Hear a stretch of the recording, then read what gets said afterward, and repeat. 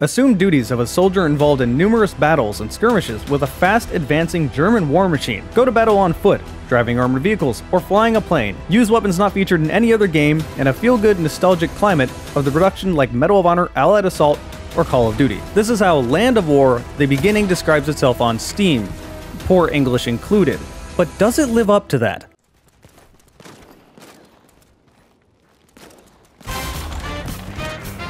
Okay, cool.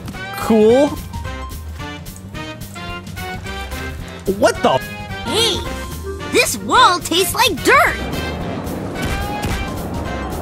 They're really hitting each other.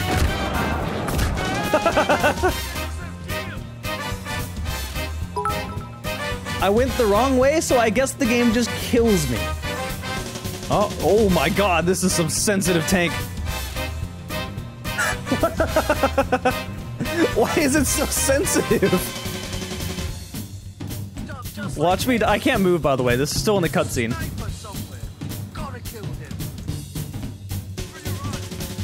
I literally can't move. Finally. If I die because... Cool. Oh, not again.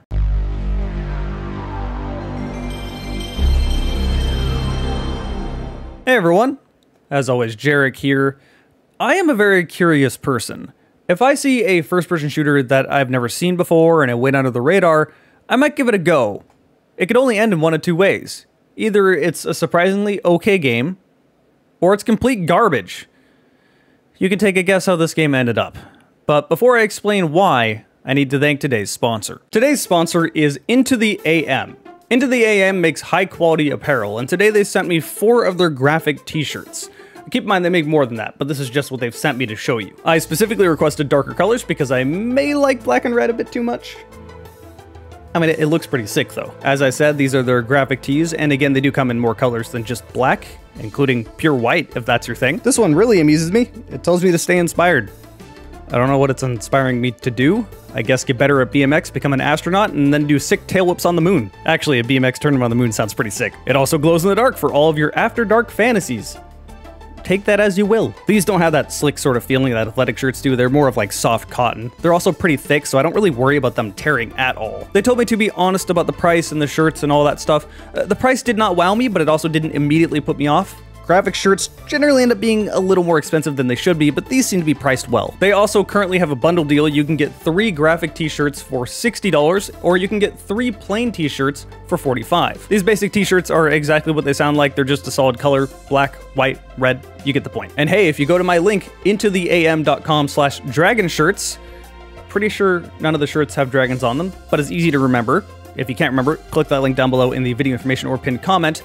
If you do use this link, you can get 10% off site-wide, which does stack on the bundle. Using my code will also get you a free month of their t-shirt club. So hey, big shout out and thanks goes to Into the AM for sponsoring this video. I guess let's quickly talk about the good, because I don't have much good to say. The guns are quite okay. The animations for said guns are better than in most other indie games, and the guns they chose are quite interesting. This game takes place during the Third Reich invasion of Poland, which is early in World War II. A setting we rarely ever see in games. To take away all the credit I just gave about the guns, there's not many of them. Roughly around 6 or 7 in the game. Unless you buy Day 1 DLC to add more guns in the game. I'm not shitting you. This DLC will include a Thompson, which is pretty overpowered, a Nagant revolver, which is probably the best pistol in the game, but nothing really to write home about. A pistol that I totally forget the name of, this thing's pretty bad. And an absolutely useless sword. This thing has way less reach than what it should, and it just does ass damage. It's a sword! Why is it so weak? This is also a game that's full of clown closets and enemies constantly pouring out at you that will instantly murder you, so there's never really a time you're gonna want to use it anyway. Also, this game is 30 bucks. Why is this game 30 bucks? It's not worth 30 bucks, and why are you adding Day 1 DLC on top of that $30 indie game that's not worth $30? How can an indie studio be this greedy? And so I began releasing every bit of frustration out of my brain during the time I streamed this game. If you want to join me in the future, my Twitch is twitch.tv/JarekTheGamingDragon. I stream every week. Don't let this bad game fool you. I do actually have a good time while streaming and love talking to you guys, but my god, this game was awful. Let's start with the graphics. They're not great, but for an indie game, they looked okay. However, the first red flag should have been the recommended specs. On Steam, under the recommended specs, it recommends that you have 16 gigabytes of RAM. For a game that looks like this? I guess it makes sense because it runs like ass. Keep in mind I have 32 gigabytes of DDR4 RAM and a 3080. It still runs awful. I even locked my frame rate to 60 FPS and it still stuttered like mad. To make things even worse, you can't even change the graphical settings when you're in game. You can only do it at the main menu. Why? These options a lot of the time don't even work anyway. For example, there's an option here that says motion blur. I put it to none and there's still clearly motion blur. So I went back to the main menu, changed it to very high, and I noticed no difference. You cannot turn motion blur off in this game. And yes, before you ask, there is no FOV slider. The controls don't feel any better. I usually like my aiming sensitivity to be the same when I'm aiming down sights or when I'm doing hip fire. In this game, it's 50% when you aim down sights, meaning your aim slows down drastically when you aim. For a controller, this makes sense, but for mouse and keyboard, it's just really intrusive. But that's not all, because you have very little options in this regard. Crouch is always toggle, no matter what. And animations take forever before you can do anything out of them. You just stood back up in a trench and quickly want to crouch back down so you don't get shot? Well, you just have to sit there and wait until the game allows you to crouch again. It takes forever. This is legit as fast as you can crouch. That's it. There's also no prone, which would have been very useful in this game. The same sort of thing applies when you're swapping weapons or when you go to pull out a grenade. The time it takes for you to be able to throw that grenade after you pull it out is way too long. Overall, the whole game just feels clunky, slow, and awkward. The controls are hideous. Same thing can be applied to the vehicles, but I'll get to that, don't you worry. Anyway, I'd say the graphics are passable for an indie game, but it's unoptimized as all hell, and the controls are ass. So they're not good. Next up is the story. Surely they did something with this. I mean, we never see this part of World War II in games. How could they make it bad? Oh god, they managed. The most obvious thing is that the voice acting is awful. Oh. Matthew! No! I'll slaughter the lot of you! What's this? Crap! Some sort of gas? The mixing is also really bad. I have a hard time telling who's actually speaking. I don't know if my character is talking or the other characters are talking, and the lip syncing is so bad that it doesn't help. Admiral, sir. Private Kowalski. I was sent by the General Staff. At ease, Private. We already received information that you are coming.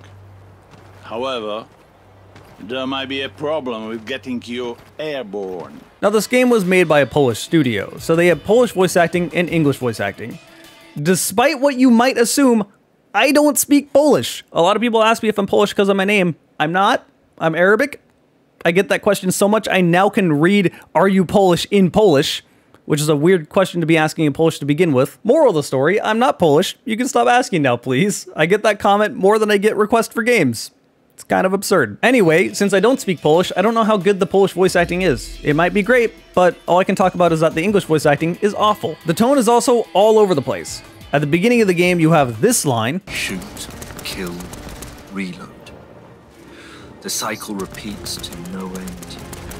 I cared less and less that the shots were aimed at other living beings, who also had dreams, ambitions, just like me. I had to stop seeing them as people. Wouldn't have been able to do it otherwise. Which is probably the only good voice acting in the entire game. You're stuck in a trench, fighting a German assault, it's raining all around you, it's suitably depressing, it's dark, it's World War II. The whole point here is that war is traumatic and terrible. But the very next level, you're a super soldier driving through German camps without worry. This level is 15 minutes of on a rail. You have no control over this car, and you are quite literally just driving straight through German camps and in front of tanks, and it's fine. The NPCs the entire time are acting like they just got lost and having a good time, like, whoops, I turned left instead of right. Guess we gotta go through this German camp and commit genocide. Oh, silly me, I'm so stupid. Left here. That's not even a threat. There we go. Too late. Okay. Why are they so casual about this whole situation? What is this level? Anyway, I can't even begin to try to explain how bad the story is because it doesn't go anywhere. It doesn't even start anywhere. It basically doesn't exist. It's just a game of a bunch of bad voice acting. That's it. There is nothing to grasp or understand. So let's move on to the gameplay. And the whole game is basically, Ramirez, do this. I immediately was worried upon the very first moment of the first level. You spawn in a trench, you fight off a bunch of German soldiers, some tanks roll in, so the command tells you go get on that gun and take care of the tanks. You go to one gun, it explodes just before you get there. You go to another gun, it explodes just before you get there. Then you go to a third gun and get rid of them. So far, no freedom, just an interactive movie. Well, it gets worse, because not only is this just an interactive movie, it's an unpolished interactive movie. Anyway, mere minutes later, you move forward to a nav point, see some Germans in front of you, you shoot them, and then the game fails you and says load checkpoint. Okay, all I've been doing up to this point is shooting Germans, and now you're telling me not to do that? You load the checkpoint to find out that your friendly NPC said to hide behind a truck first. Something he said far too late for me to react to it because I was already killing the Germans when he said it. Anyhow, we now hide behind this truck, the Germans walk by, and then you're allowed to kill them. Nothing else changes. That's it. You just couldn't kill them before they walk by. Why is it this scripted? A mere 20 feet forward, you find yourself under fire by a turret in a bunker. I do the reasonable thing and try to stay in its blind zones to try to get around it. But when I finally do get around it, the door won't open, nothing will happen, I can't do anything. As it turns out, since I didn't literally touch this nav point, nothing would happen. They still wanted me to do the same exact thing, but the path they wanted me to take was right in the middle of that turret, which would instantly melt you, and the turret doesn't seem to care at all about your friendly AI, just you. And that's a common thing you'll find in this game. Enemies will mow you down while ignoring your friendlies. And your friendlies are dogshit stupid. They're completely worthless and they never kill anyone. I die here a few times, finally get around the turret, decide to try to use a sword like an idiot, die, have to do it again, have enemies pop in front of me because instead of going into the bunker, I threw a grenade into it and killed the enemies I was supposed to kill, so then they spawned where they were supposed to spawn behind me. Alright, that's cool. But now I finally got rid of this damn bunker. And this continues for the whole game. This is a good example as to why I don't like Call of Duty campaigns. Except for those are way more polished, so this is so much worse. If Call of Duty is an interactive Hollywood movie, then Land of War is an interactive B movie. And that comes with a lot of these situations. Do you see that nav point on the other side of that hill? Well, if you try to walk over that hill, you just randomly fucking die for no reason because you were actually supposed to walk around it. Did you walk a little too far forward before your NPC could explain that there was a sniper nearby? Well, just die, I guess. Watch me I can't move, by the way. This is still in the cutscene. Gotta kill him. Yeah, no shit. I literally can't move. Finally. If I die because... Cool. Very, very cool. Nice, good game. My god. What the... Alright. Cool. Oh, and remember what I said about the AI only focusing on you? Well, the AI are incredibly stupid. They're not so much AI as much as they'll just walk to a point, stand there, and shoot at only you. And they really are aimbots. It doesn't matter what's in the way, they're going to keep shooting at you. They can perfectly shoot you through smoke, but you'll have no idea where you're getting shot from. And God forbid if you leave an enemy alive while a cutscene starts, you're just gonna start getting shot during the cutscene, and this will fail you, and you'll have to load from the previous checkpoint. These enemies are so stupid that they will quite literally just stand in the open with no self-preservation while a tank rolls on by them. I mean, hell, they don't even throw grenades. The game is so scripted that certain grenades will pop out at certain times no matter how many times you play through it. That grenade will probably kill you the first time, so you load from checkpoint, walk back to that same spot. Of course, they're always going to throw a grenade there because it's that scripted. That's the kind of game Land of War is. And you're only going to be fighting these Germans the whole game with no variation. Except for one. We have vehicles.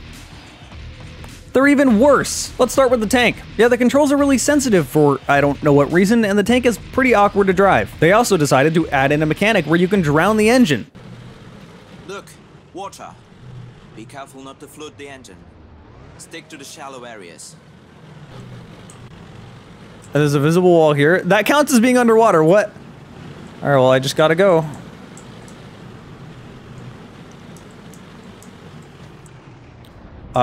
Well, rip. That's cool. That's a cool mechanic. Look, water. Be careful not to flood the engine. Wow! What the fucking bullshit? Why add that at all? Just end the level. Oh, but anytime there's a vehicle section, right after it, there's an on a rail section. Because fuck pacing. There's nothing more fun than being stuck on the back of a tank and you can't control where you're going, so if you end up dying, it's not really your fault. And anytime you die, it's frustrating not because the game is hard, but because you have to do it all over again. But to make things even better, right after this tank section, it goes straight to a plane section.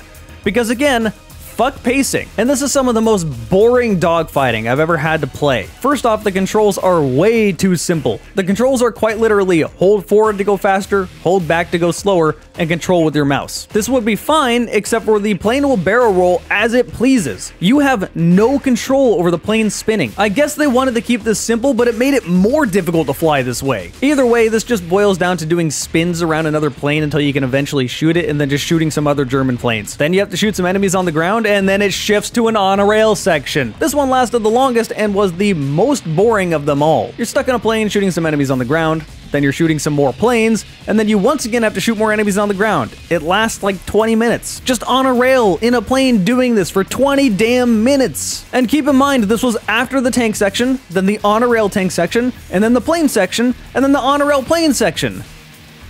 What is this pacing? But finally, you should be at the last level of the game. And this one is the least polished of them all. I frequently would only be getting 30 to 40 FPS on my 3080. And it's not a computer problem. If you look at the reviews, that's a pretty common thing. This game is not optimized at all. Anyway, this last level is the mother of all clown closets. The whole level can be summarized with Ramirez, go defend this. Ramirez, go defend that. Ramirez, go defend this. And it lasts for an hour. Every time you go to one of these objectives, you never know what the hell you're supposed to do. You don't know if you're supposed to kill a certain amount of Germans, put explosives on something. It does not really explain itself. So normally you just sit there and shoot mindless AI as they run in, over and over again. This is where I should probably explain that the AI can absolutely melt you. Not only that, but your health only regenerates up to 50%. Then you need to use a medkit to get back up to 100%. So typically you're only going to be a few bullets away from dying. To make this even worse, this game has an unreasonable amount of screen shake. You can turn the screen shake down, keep in mind down, not off, but every time the game loads, it turns it back up. But also, it has an unreasonable amount of flinch. When you get shot, it feels like you're being stun locked. And since enemies are aimbots that will frequently run around corners pre-firing, you are going to be looking at the sky. This feels bad. It is bad. I question if anyone playtested this. Oh, and right about only 2 or 3 minutes away from the end of the game, the final level soft locked on me and I couldn't continue. Why couldn't have used soft lock earlier in the game so I didn't have to play this shit? Yeah, I legit just couldn't do anything. The game wanted me to go into this door, but that objective just wouldn't happen. And if I reloaded from checkpoint, it still wouldn't happen. Restarting the level might have fixed it, but fuck that, I can't be arsed. So I just looked up a walkthrough of the game, and here's the final ending. Alright, skip forward more, because all he's doing is just defending here. Keep going. More sniping, nothing of note.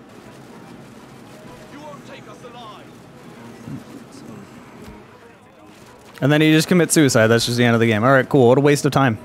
And that is how I came to be in this place. There is no more hope. At least I don't see it anymore. Hell, the last stronghold of freedom.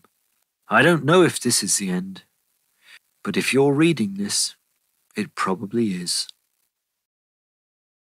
What the fuck kind of an end was that? Needless to say, this game is not worth $30, and it's not polished enough to even be released on Steam. This game is an absolute mess of bad game decisions and a lack of polish. Do not waste your money or time on this game. It is absolutely not worth it. And I left a lot out. There's so much more I could explain on how bad this game is, but it's really not worth that time. This will suffice. So, I hope you enjoyed this video. I suffered so you didn't have to. Actually, it's just because I'm way too curious for my own good. Either way, I do hope you enjoyed watching me I'm done with this game. I can't think anymore. I hope you enjoyed the video. That's what I'm trying to say. Thanks to everyone that enjoyed watching me die over on stream. My Twitch is twitch.tv/JarekTheGamingDragon. If you subscribe, you can see my videos ahead of time. Of course, a big thanks goes to today's sponsor, Into the AM. Check that link down below in the video information. And as always, thank you for watching this video.